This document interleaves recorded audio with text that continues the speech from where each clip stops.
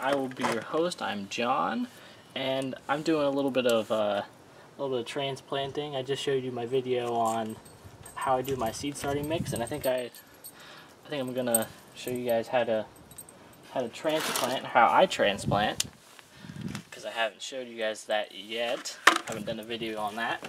So I'm just gonna show you a few different varieties. I have peppers, tomatoes here. I also have lupins. Lupins are a really nice flower to have in the garden. They attract butterflies and bees, and they're a perennial, so they will come back year after year. So this is basically, I have two types of tomatoes here right now. I have a root gourd tomato, which is a determinate tomato. It will keep putting out, it will grow up until a certain point, then it'll stop growing and put out all of its tomatoes at once. And this is how I would plant it. I take off all, even though it looks like, you know, you're saying, oh, John, you shouldn't be doing that. No, you gotta do it. Gotta do this. You gotta take these. Hope you guys can see that. Turn my screen around, see if I can make it line up the shot. There you go. Clip this guy. Clip this guy off. Those two guys. There's this little sucker there. And clip that guy off. And I don't do it with your hand. I've done it with my hand before. I've screwed it up. I've pulled off, and then the skin on the branch kind of came down. It won't hurt the tomato much, but you know, it's just bad. I wouldn't do it. So you just measure it. You put your pot inside of the other pot, your new transplant pot, and the soil is probably going to come up to that cut I just made. So I did need to bring that branch off. Tomatoes, you can plant deeper in pots because they have all these little root hairs. See if you guys can see that. See all these little root hairs? All of those will grow roots. Every single one of them. So they are they're one of the few very plants part of the nightshade family that actually will benefit from planting them deeper.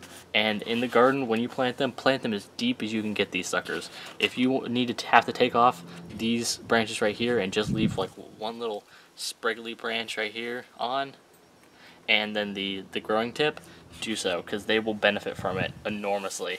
These here, I've been in these 3-inch pots for about 2 to 3 weeks or so. 2 to 3 weeks or so these been in these pots, and they're this big because I planted them as deep as I could get them to the bottom. And you can see the roots right there kind of coming out on the bottom of this guy. So I'm going to show you how to do that. You just tip it over, squeeze the sides. I like plastic pots for that reason, and it's pretty root bound. It's pretty bad.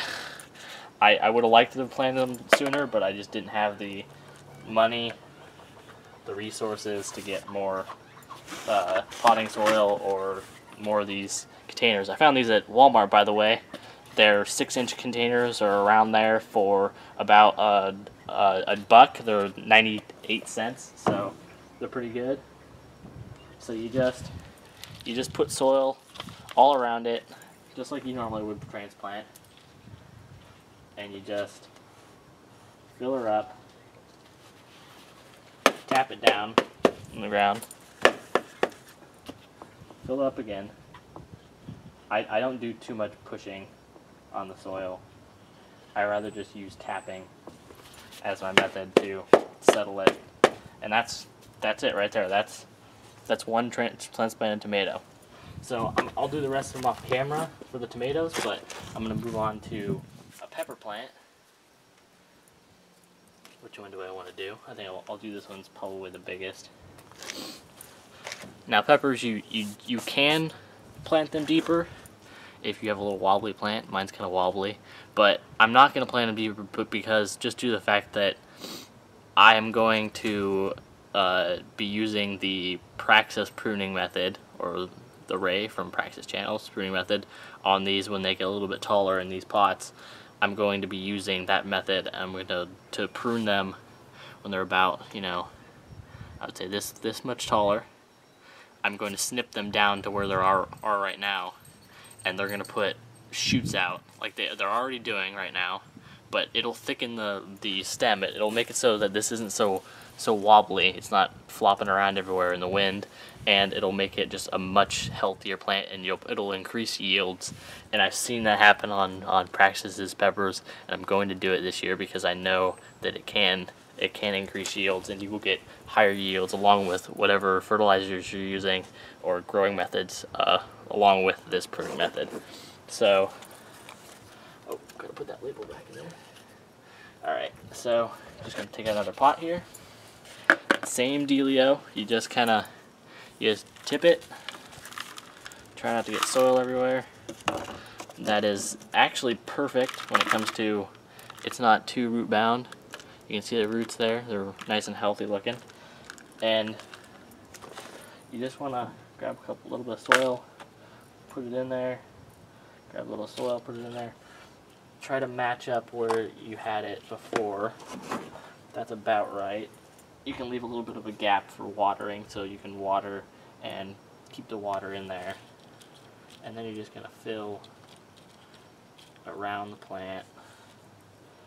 Try not to bury any leaves, because those will be still on the plant. They're not getting chopped off. The top one will get chopped off, but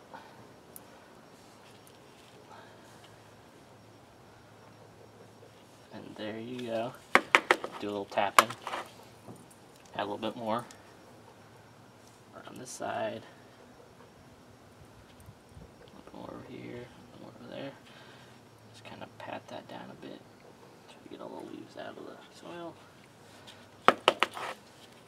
And there you go. That's your transplanted pepper. This is a pepperoncini. I have 3 types of peppers. I just ordered another type of pepper. I don't know if I'm going to grow them this year. I might start them out because it's not too late yet to start seeds if I get them sometimes next week, but sometime next week. Can't talk. But I don't know. I might be doing that, might not. We'll see how it goes. Alright. So, the Loopen. I got this as a transplant from my local garden store, Wilco. It's one that's in Oregon. I don't think it's around any other place other than Oregon, but I could be wrong. I'm gonna put it in this pot because I bought this pot at the same location, because I'm actually gonna give this to my girlfriend as a kind of a gift. I think she'll like it. She likes flowers. They didn't have any roses there, so I'm looking at the next best thing that really looks beautiful in a pot. I found that Lupins she would probably like a lot, so I bought those for her. But I'm going to show you guys how to plant those. So maybe do a little digging here, make a little spot.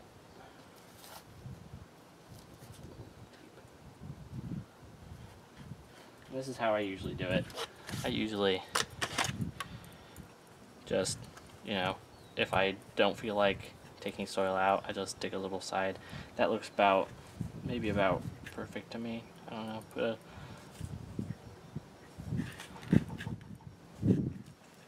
That's about there. So now I'm going to take my plant out, same way I did before. Squeeze on the sides.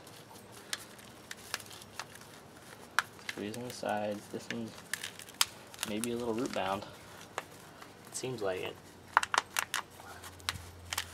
It's a pretty big plant for being such a small little nursery pot.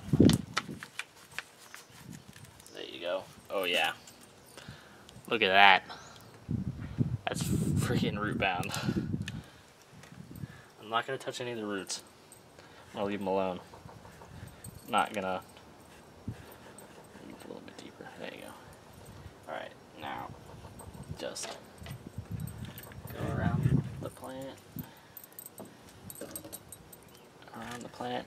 Now when I'm planting little baby seedlings, I do not use this method.